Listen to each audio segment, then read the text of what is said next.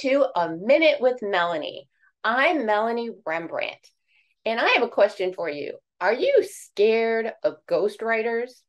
Well, I'm a ghostwriter, and that's basically someone you hire to write your content in your style and tone.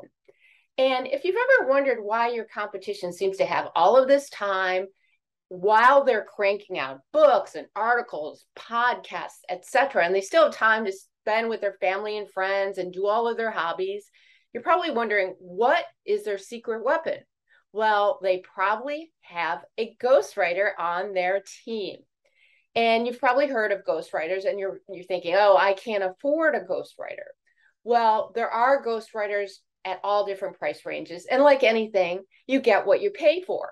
So you might want to start with someone who is less expensive if you have a small budget. And then as sales grow, work your way up to a more experienced copywriter.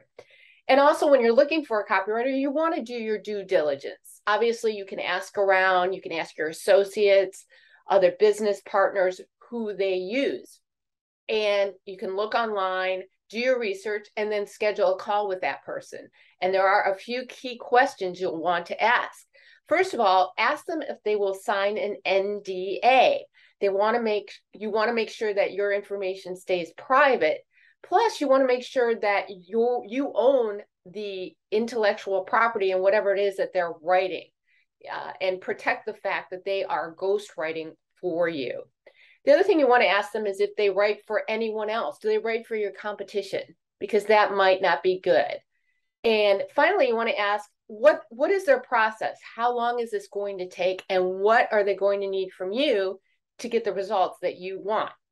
And then once you hire your ghostwriter, keep in communications with that person to see how they're doing and what the final product is going to look like. And then before you know it, you're going to be having all kinds of content out there.